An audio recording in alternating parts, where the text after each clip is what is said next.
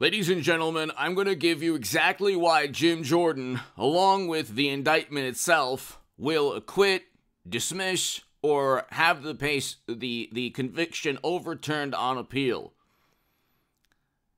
Bragg conceded they used federal funds in Trump indictment.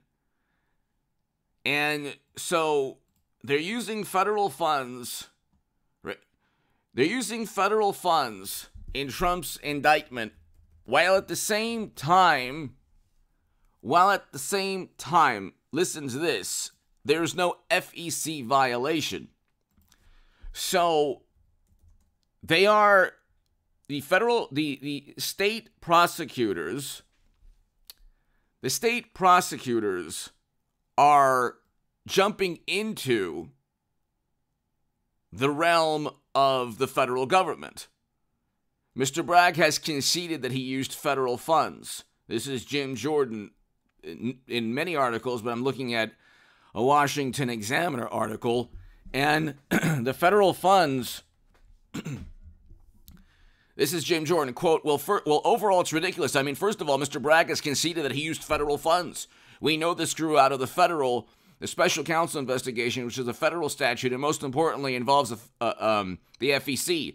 I mean, here we are, as you indicated, 4 months away from the first debate in the primaries for the most important office. You're utilizing federal funds for an indictment that relies on a federal crime that didn't take place. Okay?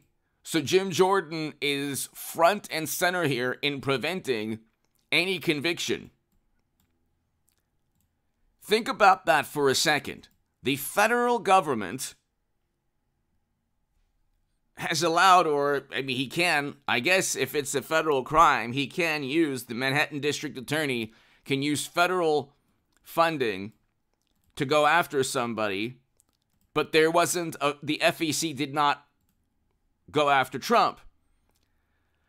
The FEC did fine Clinton and the DNC for purchasing the Steele dossier with campaign money. Okay? And in 2016, we're still living within 2016. So think about this again, ladies and gentlemen. Think about this again. This is very interesting. Fox News, Bragg conceded they used federal funds in Trump indictment, Jim Jordan. Okay. Today, there's an article, the Trump indictment is a legal embarrassment. National Review has an article, Bragg's indictment even fails as an indictment. They are so desperate to go after Trump that they've accused him of 34 felonies that are actually misdemeanors in the state of New York that rely on a federal crime that hasn't been committed for those misdemeanors to be elevated and boosted to felonies. Jim Jordan is going to ask, did you have any contact with the Ready for Hillary super PAC? Because Michael Avenatti, when he was running for president as lawyer for Stormy Daniels, was working with Ready for Hillary and a whole bunch of Clinton advisors. And I think Hillary Clinton will be the 24 nominee for the Democratic Party. It'll be Trump, Hillary again. We have not left 2016. I'm like a hologram from 2016, okay? 2016 should have shaped everyone's political viewpoint forever. Unfortunately, what happened with the morally superior Democratic Party is they said, oh my God, we lost to Trump. It had to be because of another country. It had to be because of, base emotions that he compelled people to have. It couldn't have been, Democrats couldn't have looked in the mirror and say, oh, we cheated Bernie Sanders and we push endless wars just like the Bush, Cheney, and Rumsfeld people. Oh, that's why people want Trump. It couldn't be that. It had to have been Trump as a menace and a monster. So who are the narcissists? Not Trump. The people who couldn't accept reality and the actual reasons why they lost. But anyway, Hit subscribe to this channel right now. Read my writing in The Hill, the Huffington Post Salon, the Jerusalem Post, the Federalist, other publications. And go to hagoodman.com. Become part of a newsletter there and read the writing. And to my super thanks, thank you. To my Patreons, thank you. The links are below. The super thanks is below next to the like and the share buttons. To my new Patreons, thank you so very, very much. He's using, it's not Jim Jordan and the House Judiciary. It's not Jim Jordan and the House Judiciary that is interfering in a state prosecution. It is a state prosecution that's relying on the federal government to actually make it a felony to where Trump, can go to prison. Okay? You have Hunter, Joe's son, in pictures and videos with narcotics, with committing, doing things that can be viewed as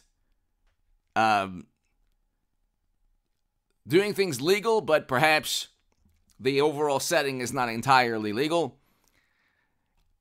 Then you have financial crimes that are listed within those emails. Serious financial crimes, where foreign policy, could there be a link between an invasion in Europe and the fact that Biden is president? That is a question that I'm not saying there's a direct link. But you better believe they would ask that question if Trump was in office. It would be, oh my God, this is categorical proof that everything we accuse Trump of is true. Look what's taking place. Oh my God. They twisted that into, well, could you imagine if Trump was in office and we had that invasion in Europe? It's like, well, yeah, exactly. You'd have to imagine that because he wasn't. That never happened with Trump.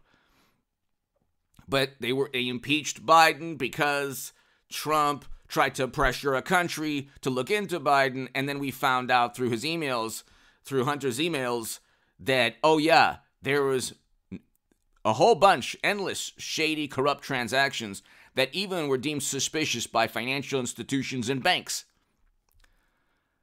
Not one business transaction deemed suspicious by Trump, aside from something that the FEC didn't view to be even a fine. But you have one Democrat in Congress saying, we proved that. They always use these words in the most hilarious manner. It's like, you didn't prove, you didn't debunk, you didn't do anything. It's like, you just offer a rebuttal and you say, that's it, it's categorical. End of story, period, that's it. They say, we proved that there was no quid pro quo. You didn't even have, during the first impeachment, Hunter's laptop.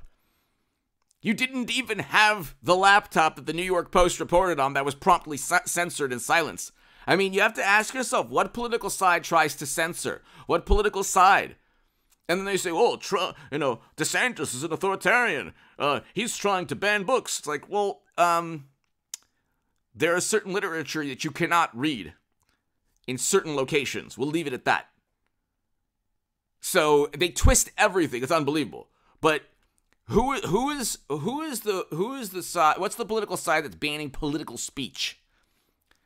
Not speech that is so offensive that it wouldn't be, allowed on any platform, really. I'm talking about political speech. Or so provocative or whatever. Political speech. Who's suspending or censoring or silencing an actual publication? Twitter.